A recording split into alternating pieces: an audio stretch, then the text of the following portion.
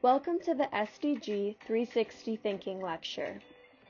It is my privilege to introduce our distinguished speaker today, Professor Lori DePreet Brown, the Director of Global Health and Human Ecology. For those of you who might be less familiar with Lori's unique journey, here's a glimpse. Lori served in the Peace Corps in Honduras and holds degrees from Yale College, the Harvard School of Public Health, and the Harvard Divinity School. She has extensive experience working in Latin America and leading initiatives in Africa. Lori has also provided quality improvement training in India, Nepal, Thailand, and Pakistan. Her work has contributed to strengthening health and social service programs and fostering connections and understanding across borders. Lori is an educator, researcher, writer, and an advocate for equity, especially the well-being of women and children. She has been driving her force between the 4W Women and Wellbeing Initiative, the University Alliance, and the Global Health Institute. Much of her work centers around addressing gender-based inequity and urban challenges within the UN Sustainable Development Goals framework. As the Director of Global Health and Human Ecology, Lori plays an important role in supporting a community of global scholars and the School of Human Ecology and beyond. Today's event is part of the Merging Initiative. With this event and many more to come, we would like to foster a more robust community. All of us here today are part of the community. Please join me in welcoming Professor Lori DePreet Brown as she shares her insight on using the SDGs to tackle the pressing challenges facing local governments and communities. Three pillars that shape the human experience: economic, social equity, and the environment. And so that sweet spot is really where the sustainability work is. So what are the origins of this SDG 360 thinking? I am someone who always has issues with novelty because someone in philosophy class taught me once, all the great thoughts have already been thought. I really believe that. But for me, starting to think this way began when I was working on this global health text, and I wanted it to be a whole of society, health and all policies oriented textbook. I wanted to talk about food. I wanted to talk about rights. And I started thinking, at that time, beginning to work here as well, and thinking about socio-ecological thinking, very particular and typical of human ecology, where you think about these nested, layers of well-being. And so two models. One is very similar to the donut that you might be familiar with, where we think about pressure on natural systems to meet our needs. And that light blue area is, I call it the ecosystem capacity that's available to support life and create a safe space for planetary well-being. Some of the articulations of it, the actual donut, talks about a safe place for humanity, but we were thinking broadly of all life forms by then. And so it's the same kind of conceptual model, but you're thinking about biodiversity and other built-in natural systems as well. And you have these planetary thresholds around it. And then this other kind of nested model has to do with really what I would call vital signs, right? We know what vital signs are when we go to the doctor for the individual. And there are vital signs for the human population. And also the Sustainable Development Goal metrics can be considered a set of vital signs for the planet. And so, and then you have obviously these planetary vital signs in the planetary health thresholds. So all these kinds of data and layers, making connections between those was of interest, and some kind of a holistic way of, using radial thinking with some conceptual framework could help you to see things you might not miss, to understand co-benefits, to catch unintended harms, and to do clear thinking. And, I hypothesize that this is true for experts as well as, practitioners, because experts have the strength that they're experts, but often they're focused, they're specialists. So they're getting breadth out of it, where people who might have breadth are getting, dipping into specialized, detailed issues, and evidence, realizing the need for evidence-based. So they're getting different things out of it, but broad thinking needs to complement either political action or kind of expert research in order to really do the transdisciplinary work that we need to do. So, the first articulation that I came across of this holistic thinking is WHO. This is, really soon after the SDGs came out, WHO thought about how to center health and show the interconnections with each and every one of the other 16 SDGs.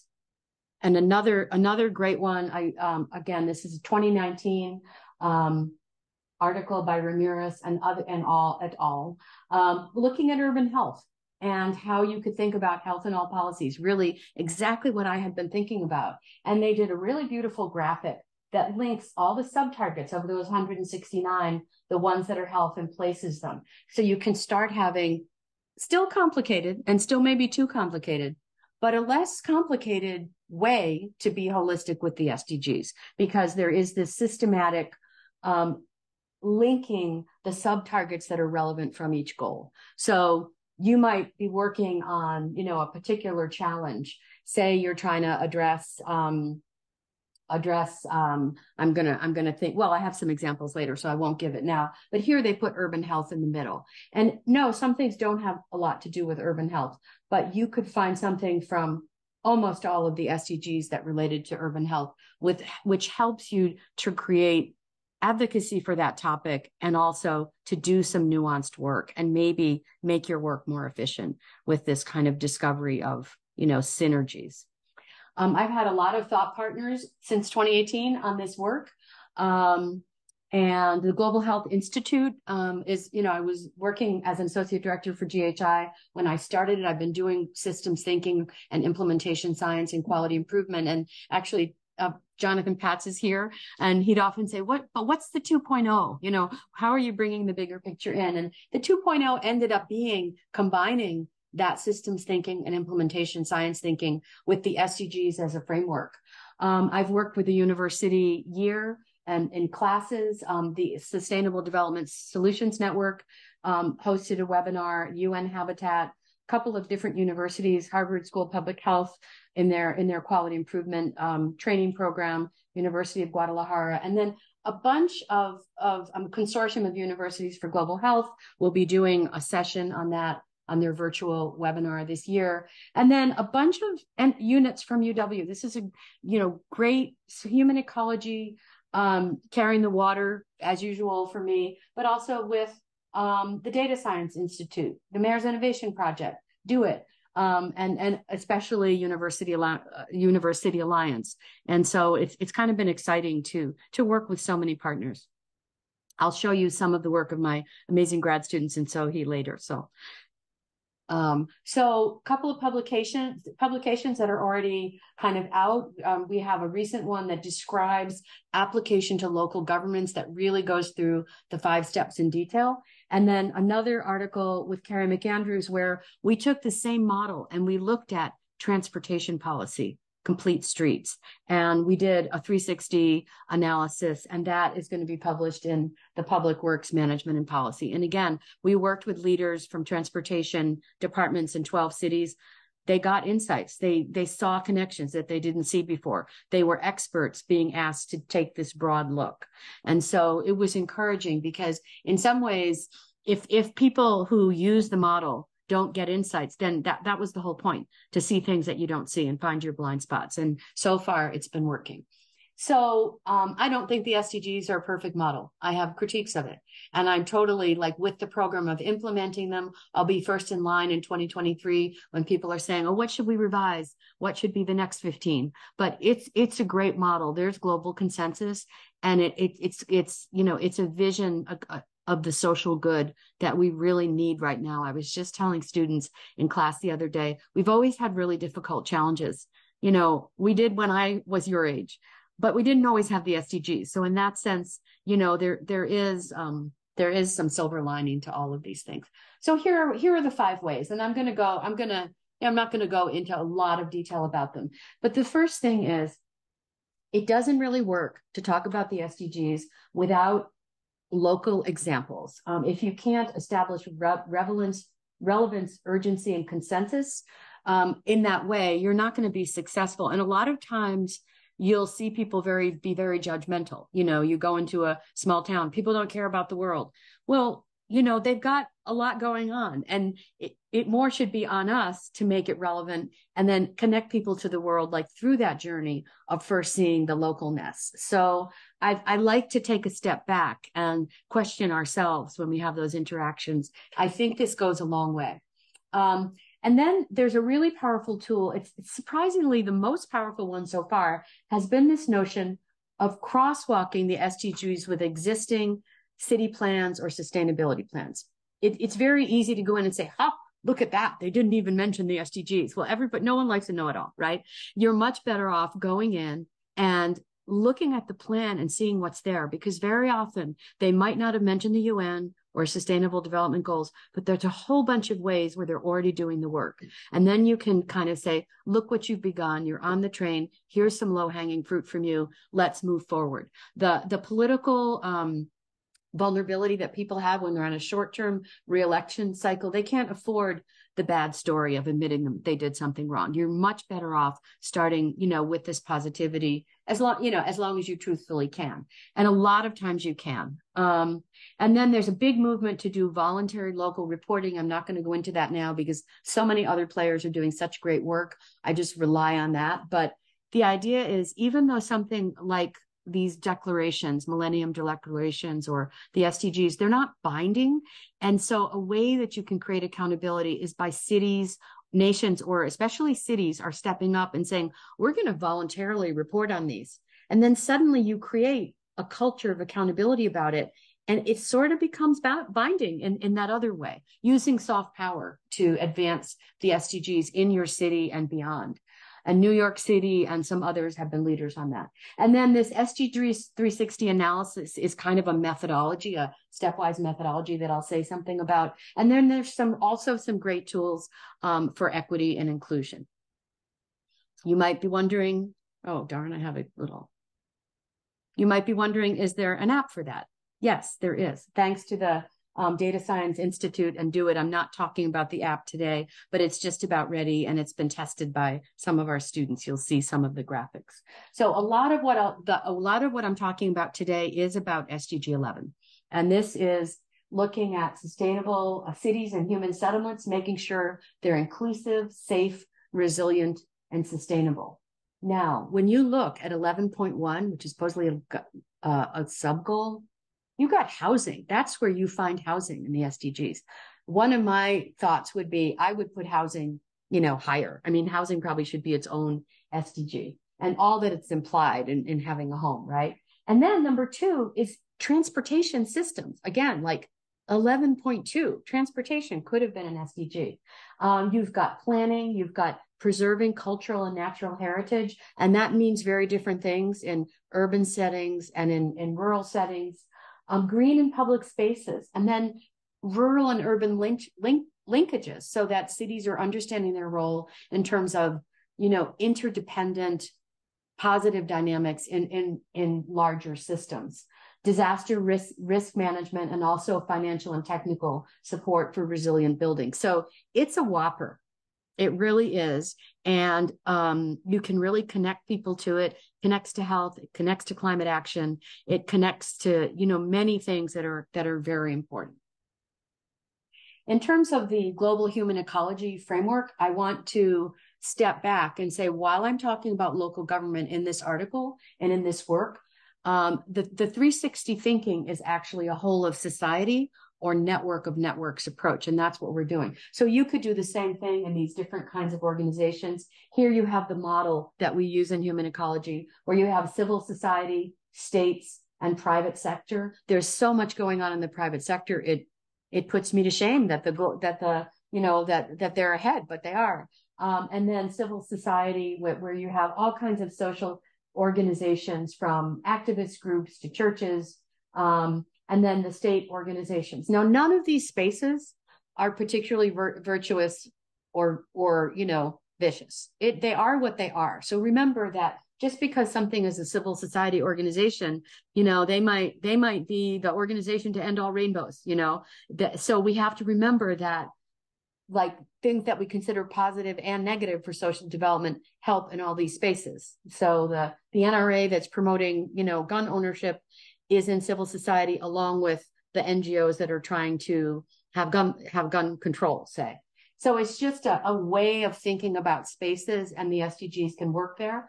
The idea of a network of network approaches, I think it reflects back to that slide I showed you. I'm working with a lot of networks because my goal is to build capacity within all of those networks. So SDSN, the EPIC network, the ICLEI network, they're groups that support cities and universities with technical assistance. And if you can build a capacity there, you can have a lot of impact. And I think that's appropriate for a university entity to think about, building networks and working through networks.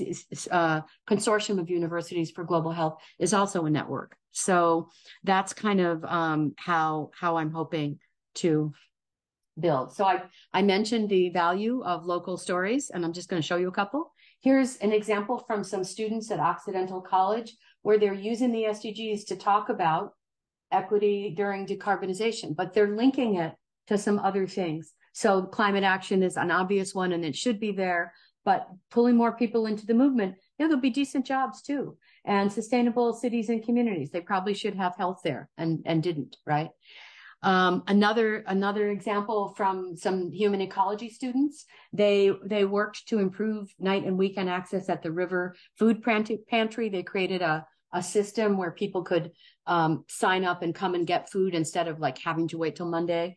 And we've tagged that with SDG 2, so that they're part of a governance conversation. And sometimes they can think, oh, the SDGs, they're about global things like clean water and sanitation. Isn't that about India?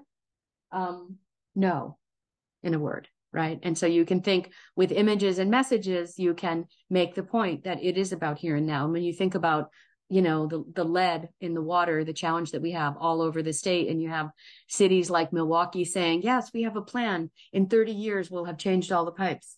We have challenges related to water and sanitation right here in the US.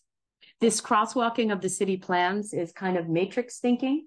And this is an example from New York City where they have their strategic pillars, and they've mapped the SDGs that are relevant there to create, to tell the story. Hawaii has done some amazing of the matrix planning in this way as well. They have a statewide plan, and they have also a citywide plan. Here's Madison's city plan, and Madison is ranked of the top 100 of the top largest cities in the US, the top 100. Madison ranks number 5 in its score on SDGs. Doesn't mean we don't have work to do, but it does mean that we have a platform for leadership. And this is the city plan. At the time when we did this, which is a while ago now, there wasn't broad awareness about the SDGs in Madison city government. They weren't referring to it. And our students did, and the picture speaks 1,000 words. Our students did this crosswalk, which showed the components of the plan, and they're able to say, look how far ahead you are. You're moving. And it created a lot of positive momentum and led to some other more detailed projects that I'll share. But this is a very simple visualization that they were able to do before we had an app. Probably a 3-hour exercise to do that well. And then you can give a city or a town something really specific of how they're doing. And I'll share some examples of more recent students in a minute. With the voluntary local reporting, I think I already covered, and here's some examples of some cities that are doing it. There are more now, but these are the ones that started out. And there's quite a few cities that are working on localizing the SDGs. And I think one thing that when we say localize, part of it is making sure that the US realizes, that we need to practice this in our own city. So that's one way of thinking about localizing. But around the world, the SDGs in many places have stayed at the level of national plans without localizing in the other way, moving down to regions and cities. Well, the president doesn't decide where the trash gets thrown or, making these transportation decisions and so forth. So localization doesn't mean, local to global the way we often think. It also means decentralized to the smaller forms of government that are making a lot of decisions that impact resilience and sustainability. Then the 360 analysis is this, it's a system science kind of approach that is sort of stepwise. And I'll just walk you through really briefly what it is. There's a more complicated sort of 8-step process where you say, what's the primary SDG? You put it in the middle and you look at those sub-goals really carefully. And then you say, what's the critical cluster that I need to be working on? And you pull in those other SDGs. I often end up at the nexus of 11, 3, and then 5 and 10 because of my work. So you've got equity, health, community, and so forth. But what happens once you have a map like this is you can collectively identify co-benefits and synergies that could get broader support for what you're trying to do. But you also can kind of build trust by error-proofing processes. Now, you might not want to be like, I don't know if I want to criticize my nice plan. When people make a car for you, they crash test it before they sell it to you, right? And there's a reason why they do that. So when you have social programming, you also want to have the courage to really crash test it, make sure it doesn't do harm. And then if you find something and fix it, you can be transparent about that. So that's called error proofing in engineering terms. And this is a great tool for making sure you don't create inadvertent harm in another realm when you're trying to solve one problem. And then the third thing is there are some times when, unfortunately, even though you might have net benefits, they're going to be distributed in ways that there's winners and losers on that. So rather than skirting that under the rug, if you want to be in this for the long term, you can really use this to be explicit about trade-offs and then make the compensatory measures right at the start. Choose a different strategy or make the compensatory measures so you establish yourself as a moral and ethical leader that can be trusted, because maybe getting by multimodal transport might be a lot easier than something else that you need to do that you didn't expect to. So if you're a mayor or local government official, you want to have that kind of honesty and integrity that has a long shadow in the good way.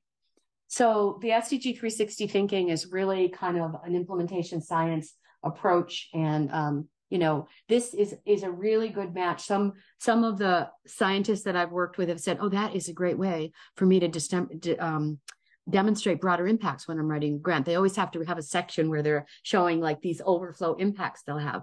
I can use that in that way. So it's a tool that is really useful for everybody. That is kind of a radial approach. I also like this pinwheel style, and this is easier if you're working with a group and whiteboarding and stuff, because you can move stickies around. It's hard to draw all those circles. But here you have neighborhoods and housing. And a lot of times we think about that as addressing poverty. If you have a house, it's about someone else. But this is linking neighborhoods to 8 different SDGs with linking housing policy. And this was done for Madison. The housing team was really impressed and grateful when the students did this analysis because it allows them to build a broader base. And you can just see how, it was pretty clean for the students to map it. They'd say what the strategies are, and then they'd explain them over here. So in kind of a 1-page report, a team can talk about their housing strategy with a degree of sophistication. And normally they would be taking a 30-page report off the shelf. And, so the visualization and the simplicity makes it possible to work across sectors, Laurie, this looks very familiar with what we used to do with health impact assessment. Yes, it's related. And drawing wire diagrams. Yes. Here's the problem.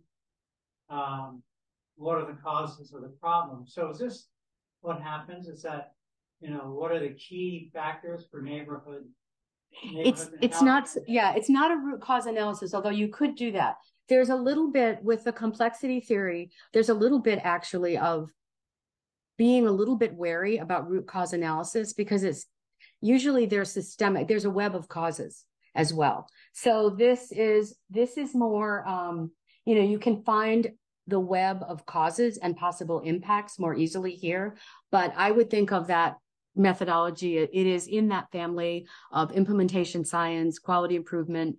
Health sciences in general are really way far ahead of doing these kind of these kind of things. And so definitely, and in fact, in one of the ways that I present this, I use the health impact assessment model as one of the derivative models, though I didn't here. But I don't use the language of root cause analysis the way I do in health system stuff, because they're wicked problems and they just have a weird web of solutions, and getting people to focus on one cause can be too myopic early on. Later, they can be efficient and say, we'll attack that one first, but I want them to map the web of causes, which one can we tackle? And then how are we going to gradually get at all of them?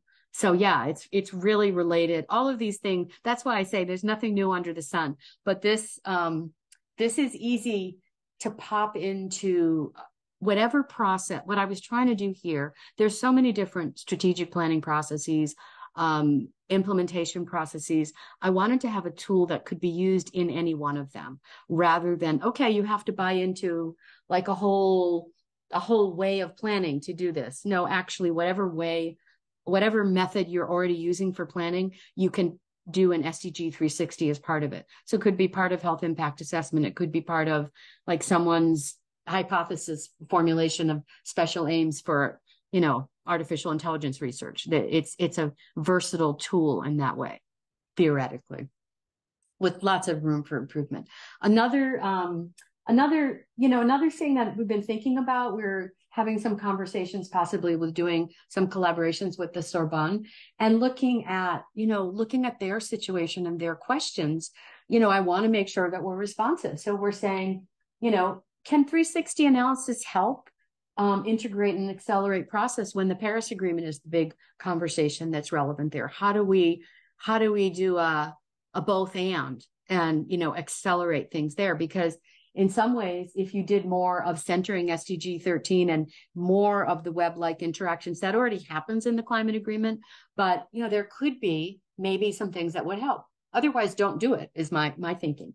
A second question is, can 360 thinking be useful with local governments in Europe the way it is in the US? That suddenly people are going to be willing to be doing this holistic thinking because it's localized, because the rural-urban divide is also a dynamic in the European context, just like here. So some of the things we're learning might be relevant. And then the third question was, can we collaborate for global social good with leaders from French-speaking Africa, with centering those leaders and having them, speak to the model. So, well, to be continued.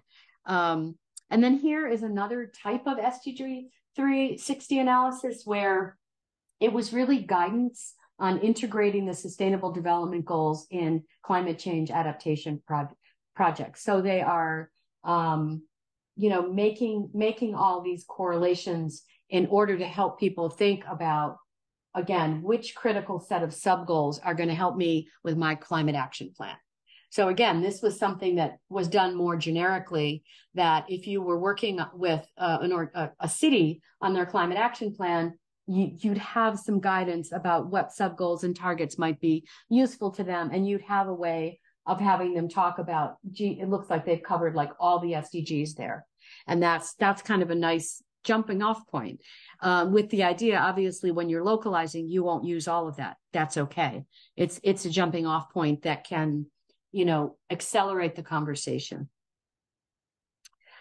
Centering equity and inclusion, we have SDG 10, which does that, as well as SDG 5. And I also have some work that is related to critical theory, but very clear, simple questions of how you can talk with communities in ways that move your work toward equity and avoid ways of talking with communities that perpetuate inequity, whether racial or other kinds. This is Sonali Sanjita Balaji, who shared this with us a couple of years ago. And it's based on an article that I'll just show you quickly in a minute, that is kind of a critical theory framework. But some of these are what you would think, are we analyzing power? Are you inviting different kinds of perspective taking? The one I really like, which was one that was new for me, that I learned from,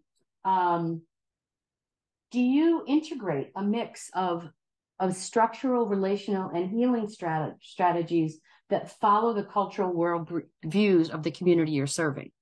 So it's kind of like, how do you celebrate? Is it in the lexicon of the people that you're with? Like some people dance, some people have a potluck, some people light a candle. Are you paying attention to that? Because that's going to affect the spirit and cohesion of the movement. That was a big aha for me, you know. It shouldn't have been, but it was. And it's not like I never thought of, you know, doing that. But to ask yourself if you are doing it is a different question. And then in terms of some of the things that perpetuate inequity, one thing that really perpetuates inequity is describing a problem, thinking it's simple, and not getting into the history of why it's happening. Being ahistorical leads you to trouble. And, you know, people really need to assume if a simple problem is persisting, it's not simple. And there's a history there, and it's gonna provide healing just to speak it, and it's gonna help you build community, and then you're gonna come up with better solutions. So, you know, that's just, and actually, my students love these questions. They hated this. It was like 7 new words they have to learn. And they're like, why are we being so philosophical and, you know, jargony? And I kind of said, you know, you're scholars. So you don't need to use these words in community, but you need to know what they mean. You know, it's nice to have a little bit deeper knowledge than what you're using. And then once they learned these terms and thought about it, it was nice to be able to recognize these problems and take action. So, you know, here again, this is what Sonali simplified, but it's a work from Finland looking at critical literacy and ethnocentrism, ahistoricism, I just explained, and uncomplicated solutions. I'm super guilty of that in my early QI days. You know, every sentence that starts with can't you just probably should not be finished, right? And then we also did some scholarship here with some gender scholars looking at the SDGs and how they could be better. Again, I love the SDGs and I think they could be better. And we looked at more emphasis on human rights, more emphasis on indigenous ways of knowing, and more emphasis on gender analysis were 3 things that we called it from a 3-legged stool to a 3-dimensional world. This is our 3D approach. So if you can take the SDGs and just put on your 3D glasses and everything will be okay. We also have done a lot with education. And this is, you know, thousands of students have studied the SDGs at UW. We have been teaching the SDGs to our students since 2010. And it's incredible. And in fact, I've been on webinars where the person who was like the junior person, because they're relatively recently graduated, said, oh, you know, I just want to say I was a student at UW-Madison and I've studied the SDGs before and all of this, you know, so they're really out there to the point where you run into them. And I think that continuing to do that at the largest scale we can is extremely important. We really are ahead of other institutions in this regard. Here is, I'm going to just show, I do want to go back because I like that other one. So some of the work that we've done, this is work done by Kaylin Ostrowski. This is some of our work that students supported, but usually had a really strong mentor with them. And Noah Cook was an amazing student, and he found a mentor in Kaylin Ostrowski, and they did this SDGs 360 relating to hemp in Wisconsin. We have a tradition of producing hemp. There's health benefits, there's environmental benefits. They have a beautiful report that's linked there. And that was just, you know, scholarship combined with students rolling up their sleeves. You saw the nice work that we did, that the Madison group did. And so that led us to work with the Mayor's Innovation Project to present the SDG model. And I want to take a pause here to just talk about that conversation, because they were nervous about unleashing this on them. They're like, they're busy. They're going to think it's too complicated. They're not interested in the SDGs. They don't know about the SDGs. These are new mayors. What are you going to say? And I put a lot of thought into it. I was very hepped up about the city plan, as you saw. I love that approach. And I do think it's very good. However, some political scientists in my life made me aware that not every mayor is super excited about their city plan. They're done every 20 years, and you might find an online city plan, 2023, it feels new. It could mean it was written in 2003 and that nobody who did it is even on the board anymore. So people could have all kinds of different feelings. So I'm thinking, how do I sell this? Here I am. I'm having my test now. There's mayors there were, I think, 15 mayors in the room. Are any of them interested? And so I was asking them if they wanted to do follow-up work with us. And first I said, I want to know how you feel about your city plan. And then I said, raise your hands as we go. So you can imagine their logic, and you'll see how I was leading them to water a little bit. I don't have a city plan, few people. It sits on the shelf. I got one, but it sits on the shelf. I don't have the resources to implement this city plan that someone else did. I want to take a different direction than my city plan. So people are raising their hands, but you're getting into their imaginary and like addressing their worries. We have a city plan, but nobody knows what it says. I inherited a city plan, and now I want to take the lead, but I don't want to go through that whole planning process again. You get a lot of nods on that one. The city plan includes everything, and priorities aren't clear. So again, a lot of people are feeling that. We have had a strong city planning process, and now people have really high expectations on what we can deliver. I'd like to take ownership of the city planning process, so we have clear goals and vision. At this point, everybody's kind of raising their hands. And then, at the end, I put in there, I want to have it all. I want to advance economic prosperity, have social equity, and care for the environment. And so it takes them where you want to go and shows them that what their reality is. I did not mention the UN here yet, right? And then here's another nice graphic that links cities to a lot of the SDGs and the UN Habitat that we've worked with a little bit has this model where they have almost like a guiding principle for each SDG, which is a different approach, but I think it's a really good one as well. And, there's a lot of ways that you could use that. And if you wanted to have a conversation and not necessarily dig into the 169 sub goals, you can have people, find the interrelations with a conversation. So this could be used for, a conversation with community. But so I'm going to share now what some of our students have done with these local communities. These are 4 students who worked with Mayor Napper of Maplewood, Missouri. It's a small town outside of St. Louis. And these were the 7 strategies of their strategic plan. So the students analyzed and pulled out the strategies. And then they did this for the mayor and for the city council. So they're explaining the SDGs and the sub goals to the council with this slide. This is what we already know. And then they kind of showed the crosswalk with a red, yellow, green to show them, where they're doing well. They also, and this was using the app, they created an SDG wheel, looking at parks and public spaces and making all the linkages. But this allows you, it's still a little bit awkward, the app, but the app produces this sort of automatically, and it allows you to add images. So, having all these numbers and spheres is not that interesting. It needs to have images from the place, and we're starting to figure out how to do that.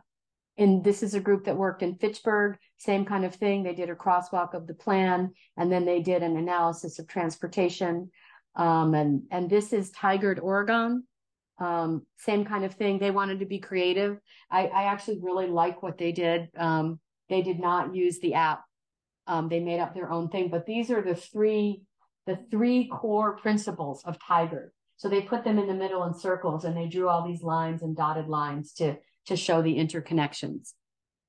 And they've been invited back to present at the Tigard board. Now in October, they're going to be going. The cities really loved this work. They had a meeting with the mayor's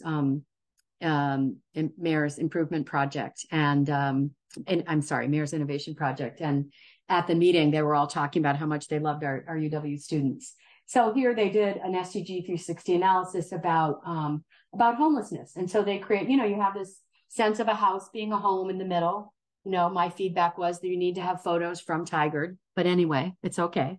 And then they talked about harms to avoid, co-benefits, and trade-offs. They really did that exercise, right? And that can be the beginning of a conversation for folks. So we're going to have, so this kind of gives you a sense of what the work can look like, and how, a very simple approach can add clarity. And I think clarity is actually quite difficult to achieve.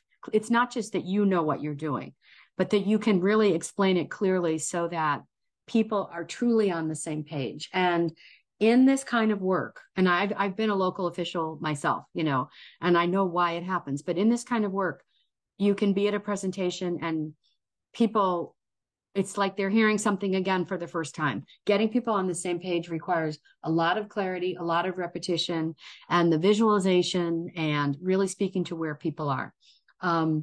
So I have a few thoughts about how the SDGs, what I would do, critiques of the SDGs, whatever. But first, I'm going to share with you, because I think this is a really fun thing that shows you how you really can make it local. One of the cities that I didn't show you there was Cleveland. We work with the city of Cleveland. Now they've been chosen to do a feature project. Los Angeles and Cleveland have been chosen, and we'll probably continue working with them. But this is something that was done related to the work in Cleveland, not by one of our students, but related to that work. Sustainable development goals. Sustainable development goals. You guys hear the drums good? Does the music sound good? The beat? Yeah? Alright. It looks good on my end. Oh, I'm recording it too over here. Sustainable development goals. Yo. SDG the best. What up, John Guest? I'ma keep it nice and simple, not too complex. My name is Zeps, you don't have to peep the bio. I wanna say shout out to Philanthropy, Ohio. Larry McGill reps the SDGs, ambit, full circle, 360 degrees. Deeper out in Cleveland with positive energy. Leave no one behind, economic prosperity. How can we use data to measure progress? Helping people find work so they're looking for jobs less. Vanessa Dolishny, London Community Foundation from Canada, all about unity. Their journey began in 2018 with SDGs, working with the CFC. Active in impact investing spaces, health and well-being with vital conversations. Sustainable development goals. Sustainable development goals. I think there's 17. Sustainable development Starts goals. To get in your Sustainable development goals. That's SDGs. That's what it stands for. Sustainable development goals. Sustainable development goals. SDGs. What? Sustainable development goals. Sue Peters, the Community Foundation of Greater Flint, Michigan, helping with education, leadership, scholarships, long-standing programs. Neighborhoods can grow in the streets like a rose can. No poverty, zero hunger, good health and well-being. Slumber, get good sleep, maybe go on vacation. Cause you worked hard for quality education. Gender equality, water innovation to make it more clean and help sanitation. Affordable energy, economic growth, industry, infrastructure, and more quotes. Reduce inequality, sustainable cities, help the playgrounds and parks look pretty. Responsible consumption and production, climate action, Mother Nature's not bluffing. Sustainable development goals. Sustainable development goals. Remember Captain Planet? Sustainable development goals. Sustainable development goals. He had a green mother. He was great. Sustainable development goals. Sustainable development goals. His boss was Mother Earth. Sustainable development goals. See, this is agua, life before water, or life on land. Justice and strong institutions for the fam. Partnerships for the goals, strike with intelligence, pure elegance for sustainable development, using new ideas, thoughts rearranged. Vanessa and the Vital Crew said be the change. Larry showed the slides for the info we're learning. Deeper won't stop believing in the journey. Systems convening, catalyzing, coordinating, partners connecting and all communicating. So everybody, all the girls and the boys, if you love SDGs, please make some noise. Hey yo, that is the truth. Actually right here, you can even come off mute. You can wave your hands, you can go hoop hoop and whoop whoop, whatever you want. Sustainable development goals. What? Sustainable development goals. Fun, huh? I mean, it really does its job. And you probably So, got the words for him, right? huh? No, that's the I think he did it. So the other thing that's really exciting that's happening is that we are getting into some global initiatives with not just translations, but translations and adaptations. So it's not enough just to translate, these examples, but to really do the research and find local examples. And Shirtzi's done one for Chinese language it's a beautiful presentation that hopefully she'll be sharing, and we'll be sharing it in some international networks. On October 20th, we're presenting a Latin American version to some networks from EPIC-N, the SDSN, and there's a group of cities that ICLEI, which is an organization of county leaders, is working with in the Americas. So again, network of networks, we'll see what kind of turnout will we have, but we'll make it a webinar and then we can use it. And that's being done by Dr. Andrea Chavez and Dr. Gabi Vaca, one from the University of Guadalajara and one from the EPIC network. And then we're working also on an English adaptation. Debbie, who's in the back, has been helping with that. And we have actually colleagues in Bahidar have done some great work there too. So figuring out the strategy on that right now. So, and then possibly the Sorbonne. So, this is kind of, in a way, a modest approach, and in a way, like a lot of seeds, spread in different places. Critiques and questioning about the SDGs. If you're going to be all in doing something, you have to be questioning your framework too, not to not do the work, but to just have integrity and, be looking forward. So, I think when I look at some critiques of the SDGs, I would say, I already mentioned, I think housing and transportation are a bit lost, and they're really important subsystems, and their sectors and local government. So the way governance organizes itself doesn't match. And I think that's too bad. Poverty and related metrics, I think, are increasingly problematic. It's looking at extreme poverty with, I think it's like $1.25 a day. They might have adjusted it, but it's so low that if we think we achieve that, we can have this false sense that we've solved poverty, and poverty is so linked with housing that we really need to be using some other metrics. So I would really probably, reframe that a little bit. And then I think I'd love to know what Water at Wisconsin thinks. But when you look at SDG 14 and 16, it's really it's life on land, and then life in oceans. It's really it's a saltwater, seawater thing, right? So inland freshwater ecosystems are not heavily emphasized. Technically, they're part of life on land because it's like a Leopoldian concept of everything that's in the land. But only like we are the Great Lakes, right? We're the ones should be raising our hands saying, well, there's some lake systems, or, in Africa, you have the Great Lakes in Africa. And I just worry when I look at those sub goals that we're emphasizing water with SDG 6, like we want to drink it, but we're not really doing enough about inland freshwater ecosystems in what's articulated there. I would be very interested to talk to, subject matter experts in that. LGBTQ plus rights are not there at all. And it is a global issue. People have a right to dignity and to be alive, regardless of what you think their lifestyle should be. And that's challenging for the UN. There's room for the work, but they don't name the work. And they're trying to be sort of a least common denominator. And when we work with the UN, we're accepting that framework. There's certainly language that leaves space for it, but it doesn't name the right to be, without harm to yourself with those identities. Localization, as I said, that's my jam, this idea that local governments are a lot. It's a big emphasis. I just was at the SDG meetings a couple of weeks ago, and they're really admitting that they're really just beginning to get down to doing stuff about implementation, and they're not sure what to do. And, the national plans and the metrics have taken all the energy, and we're halfway through this 30-year thing. As I said, I think demonstration of change could be sometimes the slow way is the fast way. And I think, in some ways, being more local and being more action oriented and then moving toward creating systems to ensure it might have been a better way. Implementation strategies, they tell you where you want to be and they don't tell you how you get there. So that's kind of like saying, there's a Big Dipper, let's go, right? We need to know how to go. We need to know what the proximate endpoints are. I think vision is really important and clarity of purpose is really important, but more on implementation could be there. And then when they are, I don't know how to say this well. I've just been thinking about it the last few days because I've had to lecture to students on this topic. And basically, when you set a goal, if you set a really high goal and didn't meet it, you came just under, people are like, oh, you didn't meet your goal. If you set your goal here and you pass it, oh, you met your goal. It's like people have to think about what's really happening.